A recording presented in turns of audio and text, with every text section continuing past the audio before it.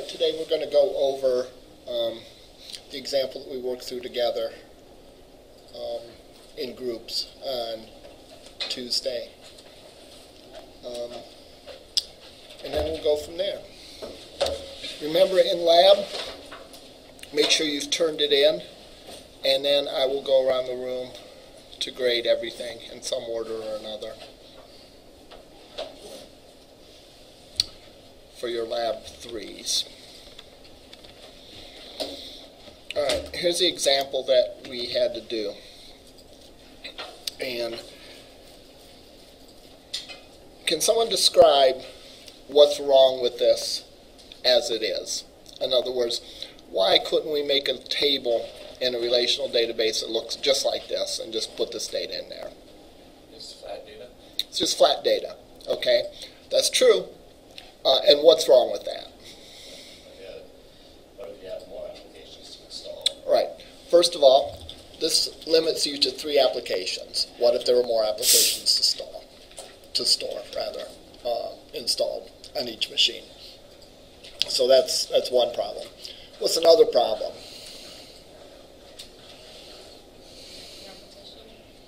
Repetition. How so?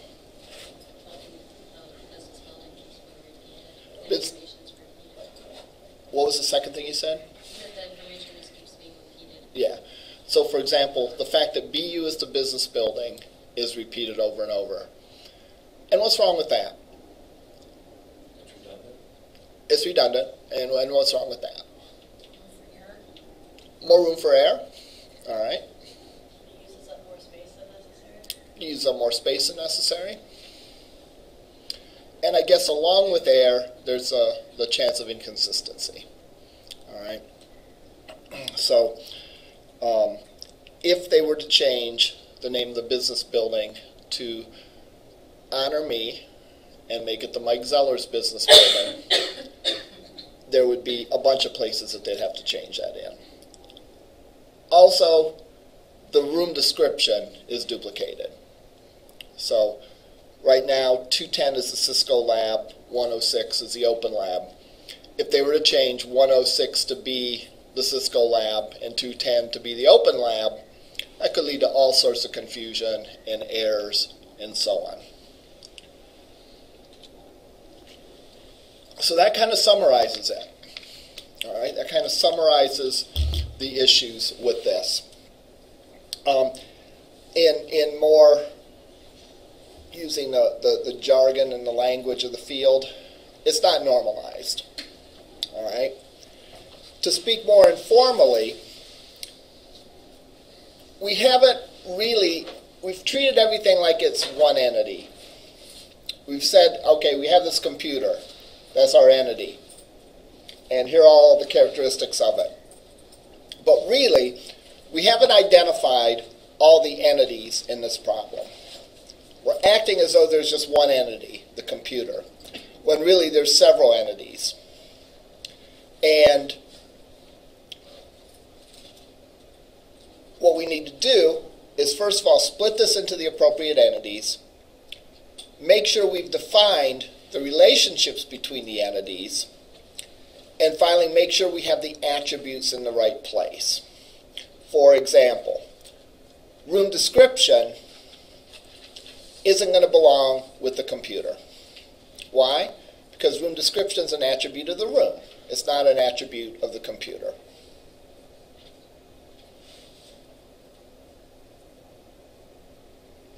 Likewise with building description, likewise with application name, and so on. So here's how I would do this. I would look and I would say, what entities do we actually have? What different things do we have? And again, entities are typically person, place, or thing. You know, typically they correspond to what we would say are nouns. Everything in this problem is going to be an entity. It's going to be an attribute, or it's going to describe a relationship. All right? So, what entities do we have in this problem? What entities do we have in this problem? Buildings, rooms, Okay? That's true. There's one more entity that we're going to have, that we have to have. Computer application. Computer application. Because that will be the intersecting entity between computer and application. If it's not obvious why we have that, I hope it'll be obvious in a minute. So I'm going to start off drawing those four entities that we identified.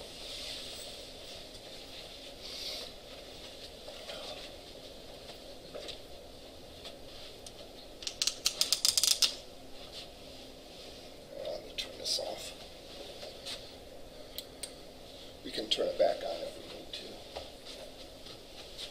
We have computers.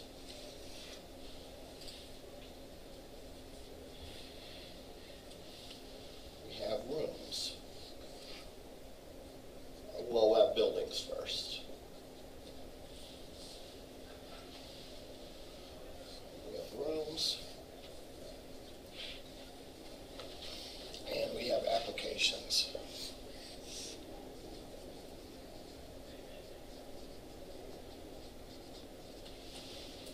All right, next thing to do is to describe the relationships that exist.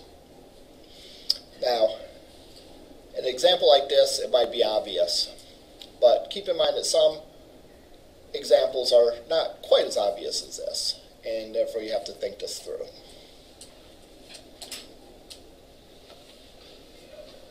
Someone name a relationship that's up here, that should be up here. Building and room. Someone name another relationship. Computer and applications. Someone name another relationship. Rooms and computer. Rooms and computer. Okay. I think that's enough. All right, I think that describes all the relationships. Now let me ask a question. Is there a relationship between buildings and computers?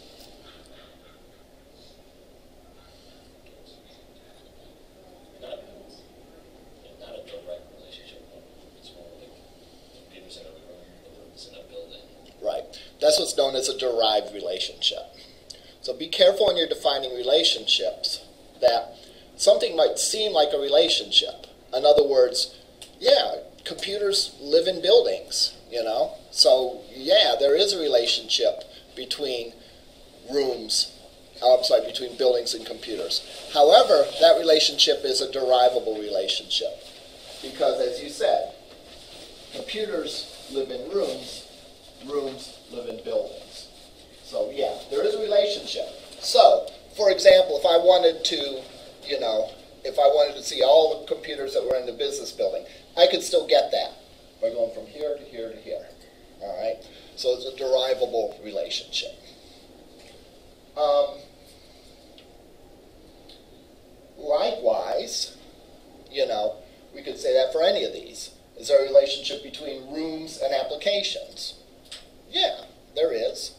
In other words, I could ask the question in BU 106, is there Photoshop? All right? And that doesn't mean there's a direct relationship between buildings and applications. That's a derivable relationship, and you go through computers to get that. In other words, there is Photoshop in BU 106 if there is a computer that has Photoshop in BU 106. Okay? Now, cardinality of relationships. Cardinality of relationships relates to whether there is a one-to-one relationship, whether there is a one-to-many relationship, or whether there is a many-to-many relationship. What is the most common relationship? It's a one-to-many. All right? One-to-one relationships are rare. There's a couple instances when they occur, but they're relatively rare. One of the cases where they occur is where they're is called an entity subtype. All right, that would be like maybe if you had students and you had student info and you had a separate table for international students.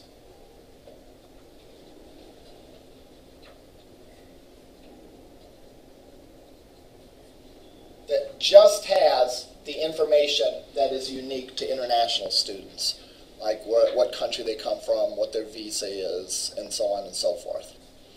So every student would have a row in this table, whether they're international or domestic. Only international students would have a row in this table because they're the only ones that have the visa and country of origin and so on. What's the alternative to doing it this way?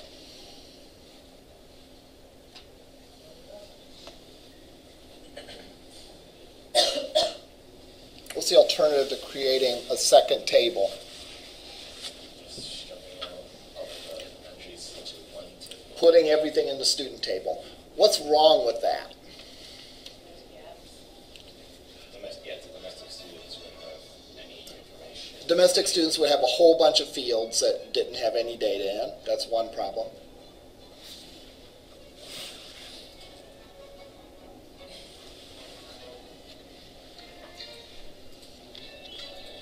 Okay.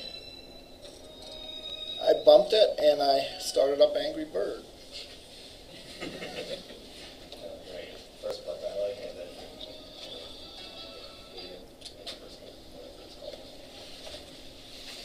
All right. I was just going to get upset and say you guys shouldn't have your phones on during class, but one teacher I knew, every time someone's phone went off in class, there was a quiz. I don't know if the teacher's phone went off. Was there still a quiz? That would kind of be dirty if it was, but I don't know. But anyhow, you could put all of the international students' info in the student table. There'd be a lot of rows in that table that didn't have any values.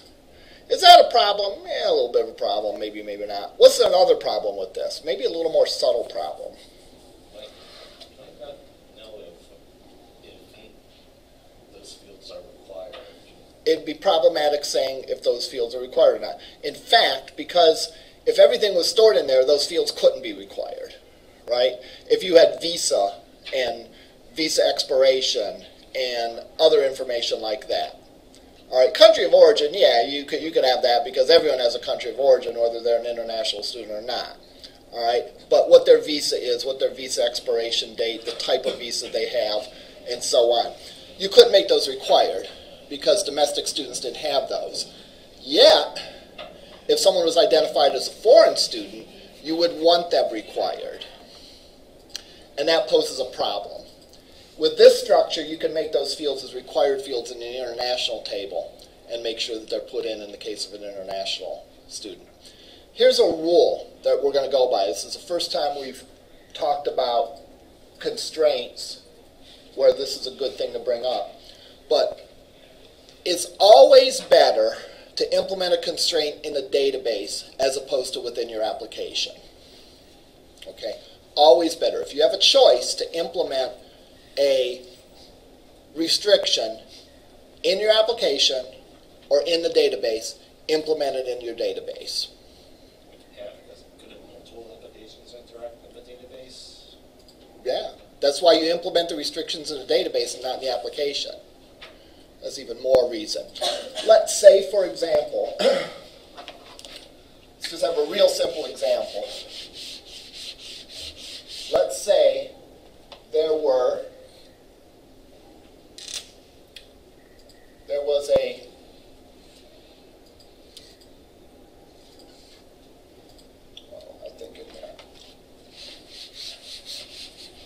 let's say that there was putting the application name in is a required field.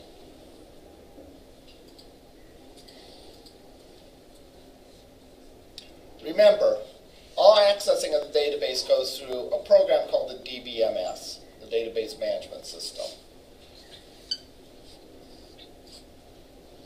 So, if I had 5 applications, or 3 applications, a desktop version of the application, a web-based, and a mobile version of the application, that all allowed an administrator to enter new applications in, all right, into the database.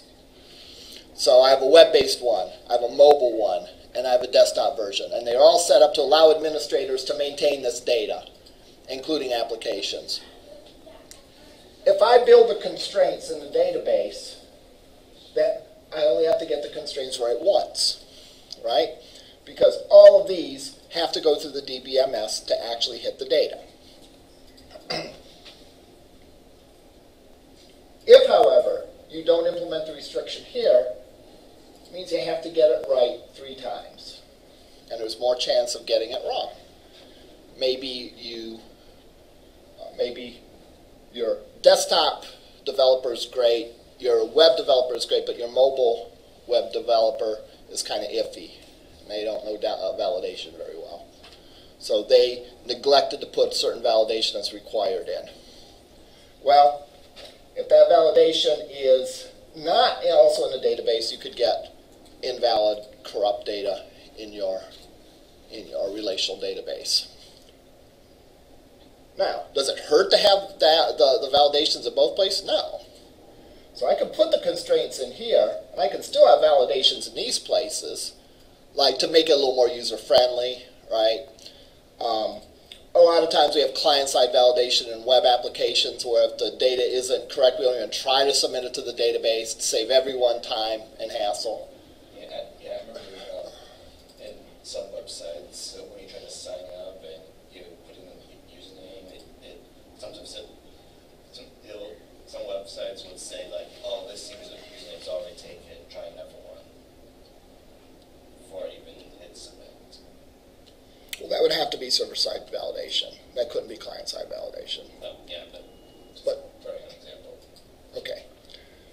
It's not really an example of what we're talking about here. Oh, okay. Right. Okay, the point is that you can still have validation in the applications, but make sure the restrictions are in the database, because if any of these then have an issue with something, then this is sort of the fail-safe. This will make sure that the data doesn't get in as corrupt. So that's why having an international student table in addition to a student table would be good. All right? And that would be, getting back to the original point, that would be an example of a one-to-one relationship in a database. One international student record would correspond to only one student record. It would be an optional one-to-one relationship because not every student is going to have an international student data. But the international students, it would be a one-to-one relationship. The other kind are when there's unique sort of business rules. I guess, for example, if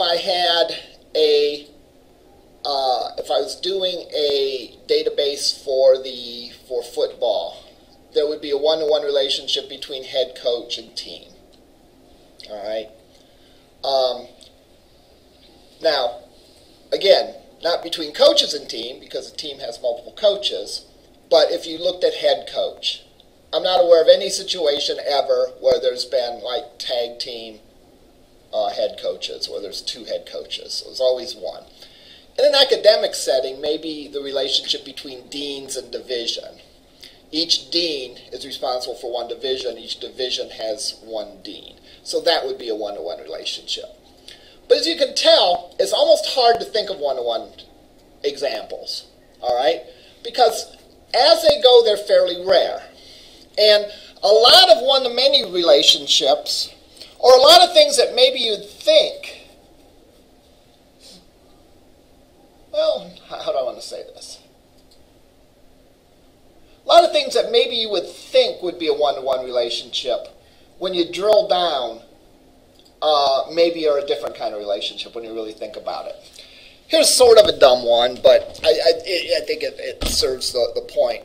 Relationship between person and automobile. You might say, yeah, it's a one-to-one relationship. You know, person has a car belongs to a person. Well, okay, but there are people who have more than one cars, right? And therefore, a one-to-one relationship isn't correct. Remember, if it happens, we want our database to be able to capture it. All right? So we're not looking at, how do I want to say, we're not looking at saying, well, 90% of people only have one car. Okay, but does that mean we want our database to not be able to work 10% of the time? No. Okay, so therefore if we were building, so let's say for car insurance, if we were building a database for car insurance and we had automobiles and we had people, would we have a one-to-one relationship? No, because there are people that could have two automobiles, and we wouldn't want it to break in that case. Sometimes things that look like one-to-many relationships are actually many-to-many relationship. A good example of that would be the relationship between students and majors. All right? You might think one student has one major, but a given major can have multiple students. Well, there's students that have multiple majors as well. So you have to be very careful when you look at the cardinality of the relationships and say, hey, it's one-to-many, it's one-to-one, it's many-to-many. You really have to make sure you identified it correctly, because a lot of cases they're pretty obvious, but in some cases you have to dig deeper. And remember, it's not enough to say, well, most of the time, well, we don't want our database to work most of the time. We want our database to work all the time. We want our design to be robust enough to handle all the real-life situations. Now, that being said, one could make the argument for the international student thing that it's more trouble than it's worth to create another table. We'll just put everything into one table and we'll worry about the validation separately. We could do that. However, it should be like an informed decision. All right? It should be something that you say, I know theoretically it's better to do it this way, but I'm going to do it that way because I think that the complexity of having the extra table isn't worth the benefit that we get. All right? Okay. So, I was trying to persuade you that one-to-many relationships are the most common. We've gone through one-to-one relationships, and we found that those aren't very common. Okay? What about many-to-many relationships? Where is the many-to-many relationship here? Where is there a many-to-many relationship in our example? Between computer and applications. Yeah, many computers can have many applications. Right. So how do we determine that? How do we determine that that's many-to-many? Well, we look and we have to go in both directions, right? We can't just go look at it in one direction. We have to look at the relationship going both from A to B and from B to A. So one computer can have how many applications on it? Well, of course it can have many. All right? A given application can be on how many computers? It can be on many. Therefore, it's many-to-many. You can't just look in one direction and say, well, computer has multiple applications, one-to-many. No, you got to go the reverse and say, one of these. So one of these has how many of these? One of these has how many of these? Now, in database, we're not interested in exact numbers when we do database design. If it's more than one, it's many. So, like for example, the relationship between students and majors. We're not going to say, well, yeah, there's some students that have more than one major, but just one or two majors. Well, and if you build the database with that in mind, there's always a possibility, well, here's an exceptional student, one of those 12-year-old prodigies that's majoring in violin, medicine, and nuclear physics. Sorry, you can't come to our college because our database doesn't accommodate it. You know? So, if it's more than one, it's many. All right? So we're not going to say students can have more than one major, but it's usually only like one or two. Nope, it's not one, therefore it's many. All right, let's look at the other relationships. Oh, no, we're not done with many-to-many. Now, here's the thing about many-to-many relationships.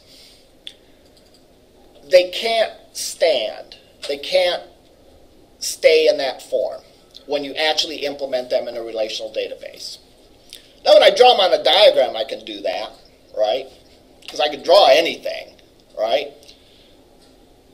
But when I actually try to implement them in the database, there's a problem. All right? Here's the problem. Where do you put the foreign key? Now, I know I'm getting a little ahead of myself. We haven't talked about foreign keys yet, although I suspect you all kind of have an idea of what they are. Do I put the foreign key for computers in the application table? Or do I put the application data in the computer table? Do I have more than one application in the computer table? How do I set that up? Well, the answer is there's no good way to set that up without introducing another table. So if you see a many-dimensional, yes? I know it's not the ideal solution, but... Then it's not the solution we're going to discuss. Okay, but go ahead. Yeah. No, I mean, like, what I'm about to say is not the ideal solution. It's like putting an array of computer IDs and applications or application IDs and computers. No. Yeah, I know. It's not ideal. Yeah, then why bring it up? I just want to get it out there. There's a lot of things we could do. We could put 1 million spaces in computers to have 1 million possible applications, because no computer has 1 million applications. But it's wrong. So why bring it up? All right? We could only store 3 applications. If they have 4, well, we don't worry about them. That's wrong. So we don't need to bring up things that are substandard or that just don't work. You know, there's a lot of things. There's probably more things that don't work than do work. So our focus is to focus on things that work. All right. So what we're going to do is we're going to create an intersecting entity. We're going to create a table between those. And typically, that table has the name of the 2 other tables. Not always. You can have a case where it doesn't, but, you know. So the table that we're going to create is called computer application. All right? And it is going to go between these 2 tables, and it's going to have a one-to-many relationship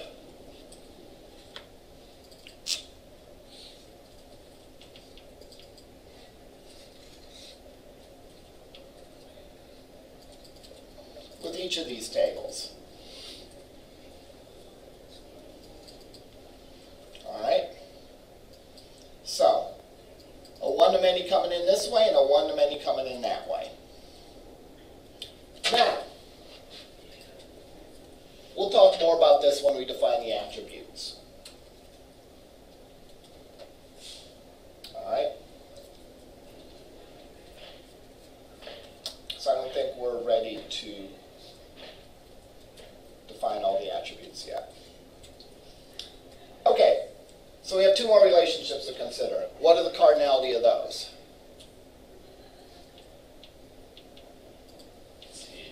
A building can have many rooms, but a room can only be in one building. Building can have many rooms. I've never ever seen a room that's been in more than one building.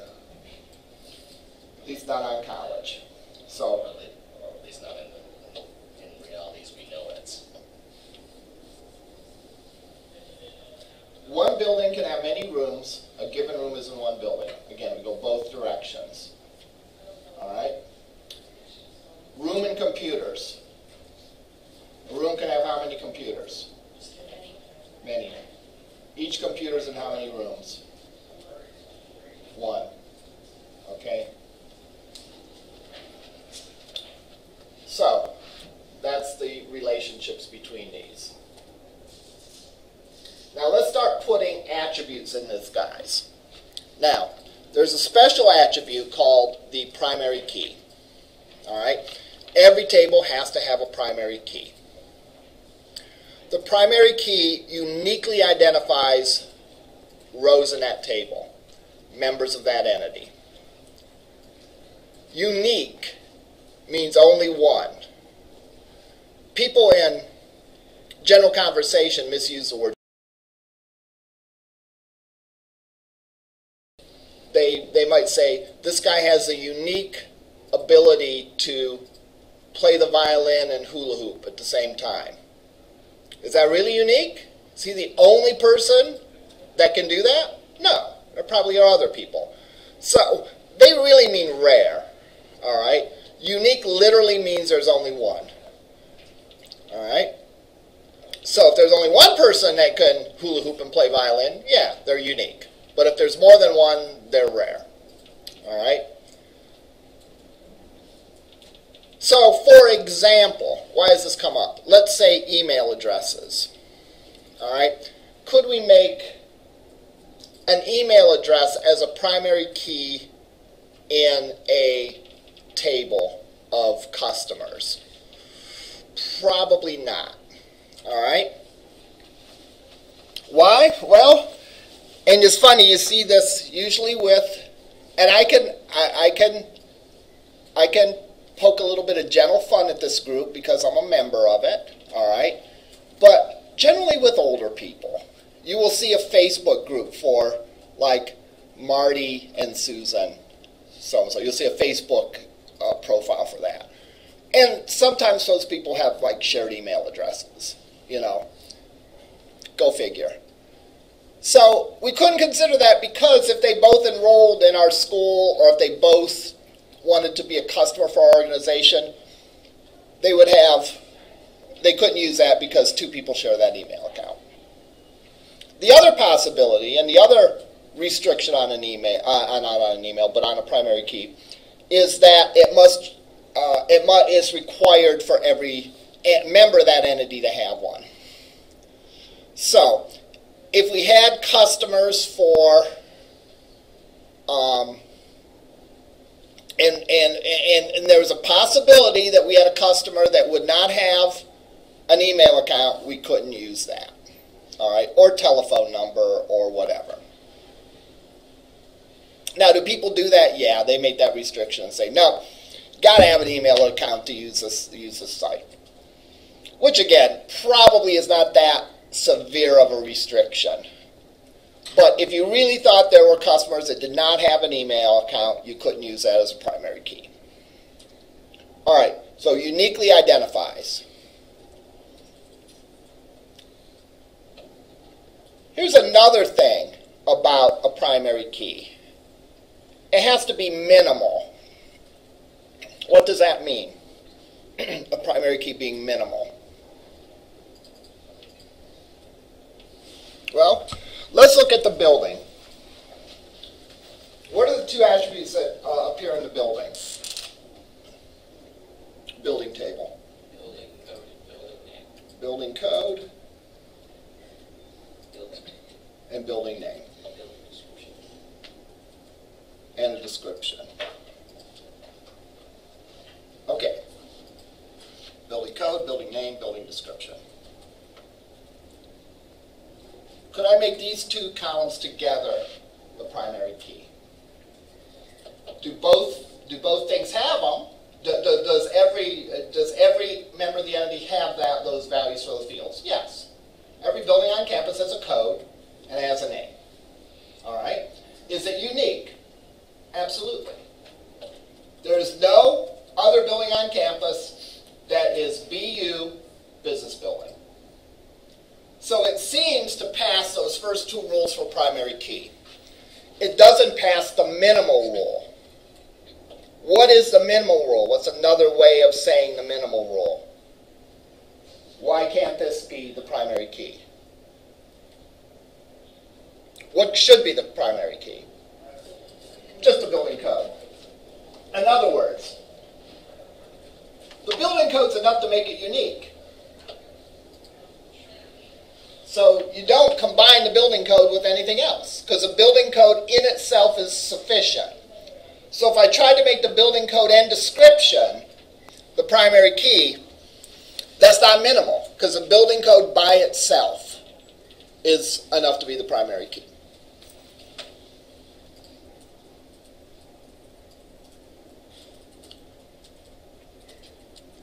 And there could be problems with that. What would the problems of that be?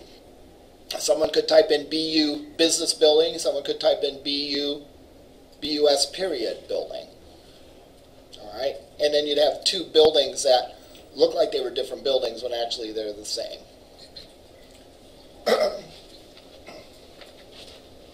Building name. Is that also going to be unique on campus? Think of any campus that you've ever seen. Has there been more than one business building with the exact same name, business building? No, probably not. What do you do when you have a situation where we have another field? So we decided this is a good primary key, right? It follows the rules, it's unique, no two buildings have the same code. Everyone has one, every building has one, all right? But also we have this building name, all right? Building name that also is unique. We've already said a minute ago that we would not make that part of the primary key because it's not a minimal primary key. Could we then make the building name the primary key and make the building code not a primary key? Yeah, we could. Why would we probably not do that?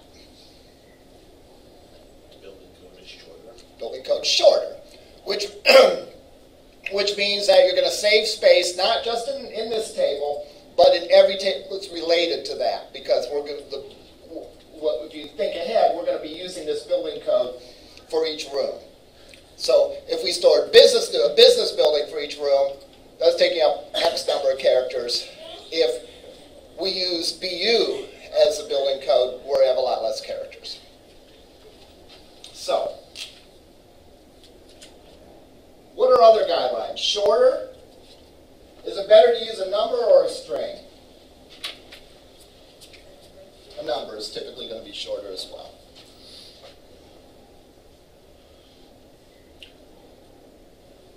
But we still have our building name. We still have the problem that our building name is unique. All right?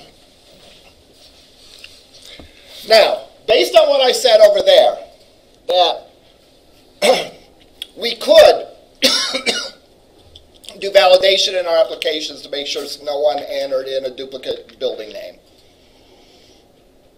But what did we say about that? We said that that's not a good idea, right? At least that's not a good idea to only do validation in the applications. We want to implement the constraints in the database wherever we can. How can we make a field that's not the primary key unique?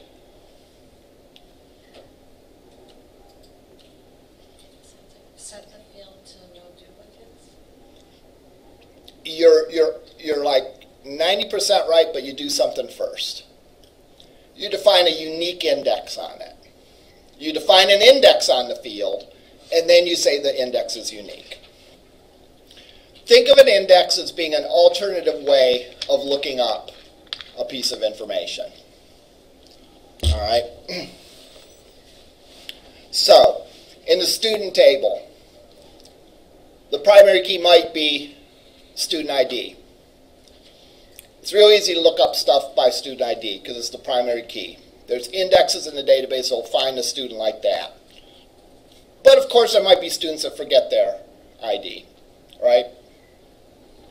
Or don't remember what their ID number is.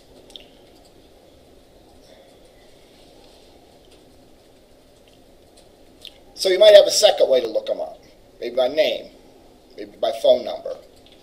Now, some of those quick ways of looking them up, or another name for a quick way to looking it up would be to create a database index for it. So you can look up by name, you can look up by phone number, whatever.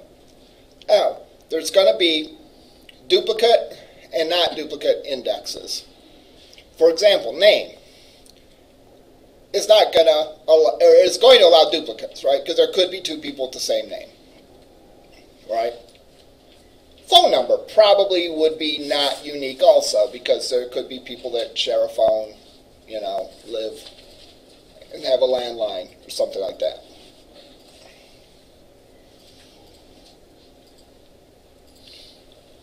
Social Security number, which I know is probably a privacy violation, but let's forget about that for a second.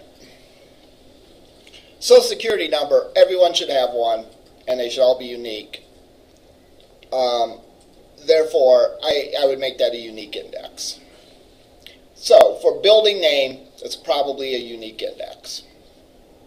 All right? Building name would be an example of what's called a candidate key. A candidate key is something that could be the primary key, but you chose something else instead, for whatever reason. You could choose something because, in this case, the building code was shorter. Or maybe you would choose a number instead of characters or whatever. Candidate keys we're going to make unique indexes for.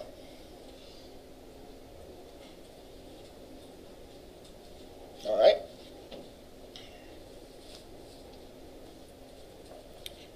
Another thing we have to define is we have to define size, we have to define data type, and we have to define whether this is required. I'm assuming all these are going to be strings. The building name, I don't know, 20 characters maybe? I'd figure out the biggest name on campus and I'd add so many extra characters.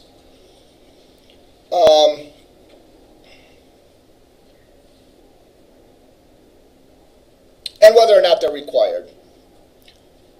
Building description, I probably would make required.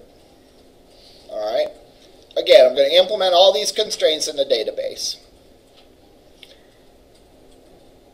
And so when you're designing the database, don't just go through and define the big constraints like the primary keys and foreign keys. Go through and define whether the field is required, the kind of data it takes, and so on.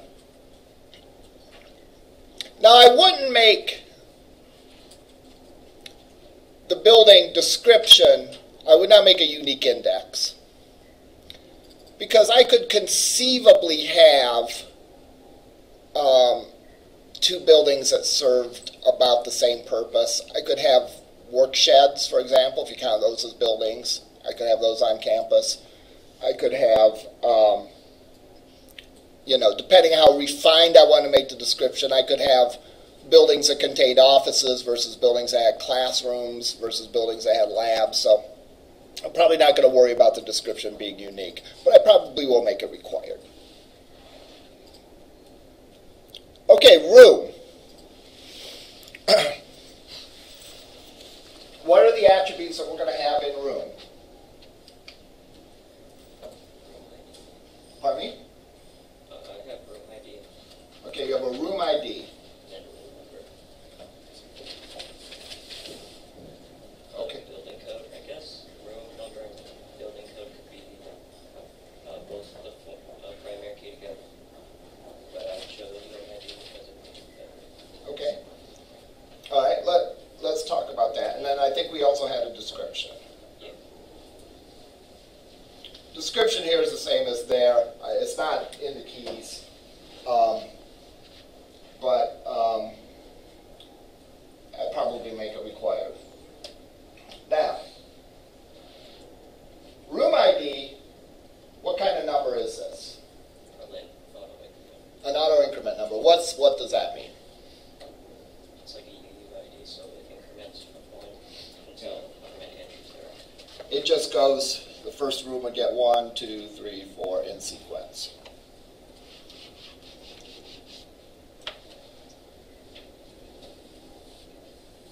Is that a good option for a primary key? Yeah. Does it fit the rules for a primary key? Yeah, right. We can make sure through our program that every row has one. We just say it's an auto increment field. And then every row, as it's inserted, will get assigned that number. So we can make sure every row has one. Is it going to be unique?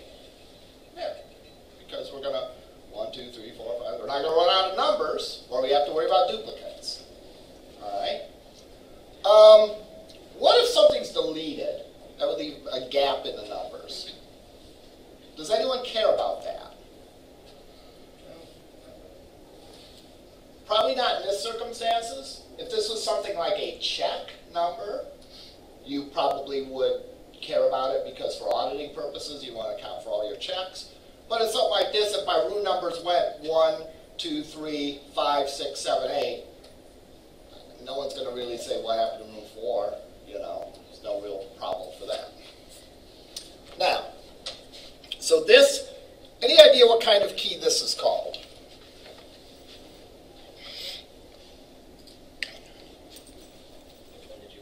The auto number. You said a couple terms for it. There's another more general term. It's sometimes called a surrogate key. All right?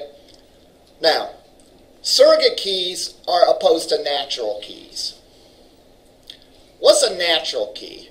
Well, if we use the room number and the building code, that would be a natural key. So, for example, our lab, BU, what are we in, 202? If we use the building code and the room number, that would be a potential for a key, right? Because every room has a building it's in, and every room has a number associated with it. So it could be primary key, and there's no duplicates. There's no two BU202s or BU205s or whatever. There's only one. So every row has that combination of fields, and it's unique. So it's a candidate to be a key. All right? It is, yeah, go ahead. It's also possible to make both the room number and building code of the primary keys. Yeah, that's what we're discussing, making both of those together. We obviously couldn't make just one of them, right? Yeah, because there could be, because more than one building could have a room too. Exactly. So it has to be the combination. Now, BU202, if we selected that, that would be called a natural key. Why? Because BU202 means something outside our database. All right? I could send someone, go to BU202, and they could find the BU building, because that's what they call this building. That's what everyone calls this building, not just in the database, but in real life. This is called the BU building, and 202 is plastered on the wall. All right? So we know that that BU202 actually means something in the real world. So that's what's called a natural key. The room ID, which is just assigned a number, is called a surrogate key because it's sort of the opposite of a natural key. It doesn't mean anything in the real world. If I were to tell you go to room 1, what does that mean? I don't know. Which room is room 1? Well, the room that someone happened to put first in when they were entering the list of rooms. How do I know that? You don't. All right? It's not going to be displayed on the wall. It isn't really useful for humans, but it does serve a use in the database. So, you have a choice when you create tables. You could always generate a surrogate key if you wanted to. We could have done that with the building table. We don't have to make the building code the primary key. We could make a building number or a building ID and just make the first building, building 1, the second building, building 2, and so on down the line. So for any table, you could use a generated surrogate key. Some of that, you can see people argue this up, down, and sideways, which is a better approach. I like using surrogate keys, so I typically would use a generated key. The thing to keep in mind, though, is if you make this the primary key, then this is a candidate key. And what do we do with candidate keys? Make an index and make a unique index on it. So if you go and make this the primary key, that's cool, but make sure you make this a surrogate key. A unique index. Now, that's going to affect how we store a foreign key in the computers, right? Because if we use the surrogate key, all we have to do is say, put the room ID in the computers. Our other option would have the room number and the building code together as a primary key, and then we would have to store that as a foreign key in there. We'd have to store both fields. That's one of the reasons I tend to prefer surrogate keys. They're easier, just one-part keys, always. All right, computer table. We have a computer ID, and I think that's all I defined in that. Pardon me? Oh, year purchase. So computer ID, year purchased. We would almost definitely have other fields in here, like the make and the model and other information, maybe about the hardware, what kind of processor it has, and so on and so forth. We would probably have that in that table as well.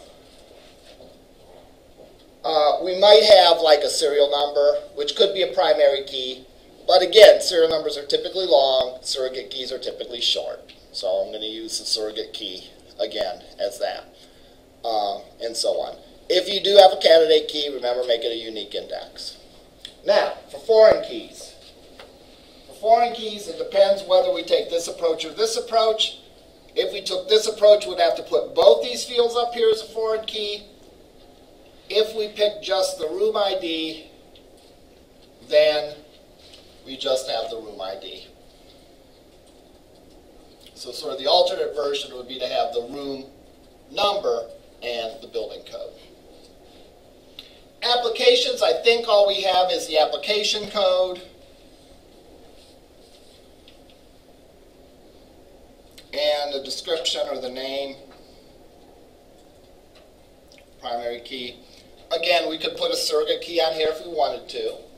It's not like you have to use all surrogate keys or all natural keys. You can mix and match, do whatever you want. It's your database. And then in the intersecting table, you will have the primary keys of each of these tables will form the primary key of this table and will also be foreign keys over to their respective tables.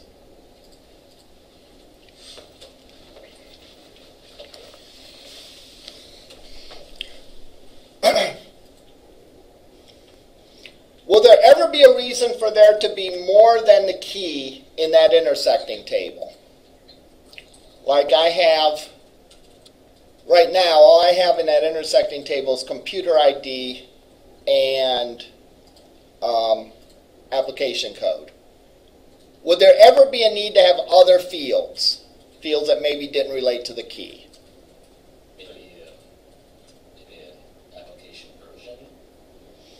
Maybe, although probably the better thing to do would be to have a separate info in the app table to do that. Or have an app table and an app version table.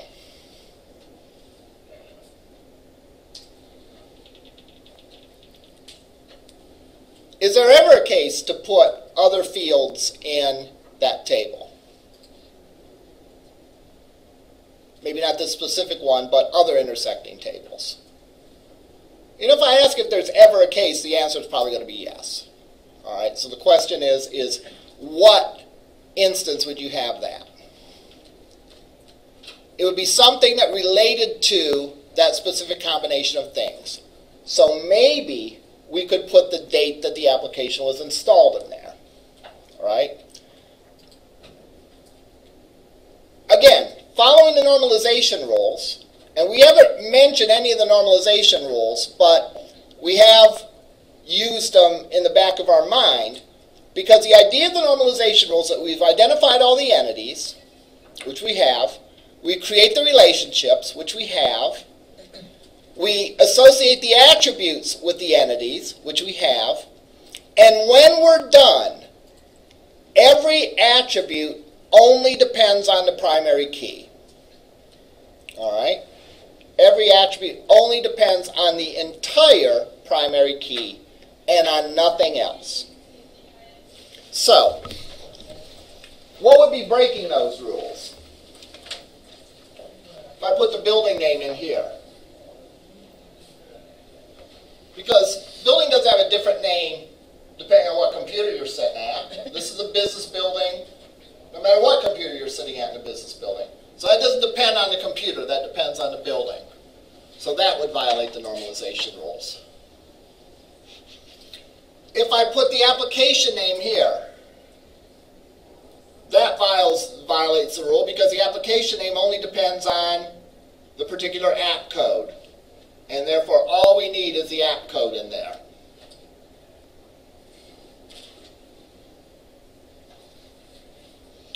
Let's say we put the building name in here. Again, the building name doesn't depend on the room. If we're in this room, we don't call it the business building. If we're in another room, we call it some other building. It's always a business building. It doesn't depend on which room we're in the business building. So if we look at this table now, if I put date installed, that is valid because not every computer got Word installed the same day. All right? And Word, not every computer, and not every application on a particular computer got installed the same day. So if you want to know the date something was installed, you have to know what computer you're talking about and what application. So it does depend on the whole primary key. It's not enough to say, well, it's Word. Okay, everything for Word was installed on this day. No. Depends on what computer you're talking about. And likewise, I have this computer. What day were the applications installed? Well, which application are you talking about? It depends on the specific application that you're talking about. So therefore, the date that it was installed depends on the combination of the computer and the app code. Okay. Next week, my aim is to do a little bit more database review, and possibly, I have to look at the schedule and time things out, possibly look at how we can start putting stuff from a database on our Razor pages. All right, that's all I had for today.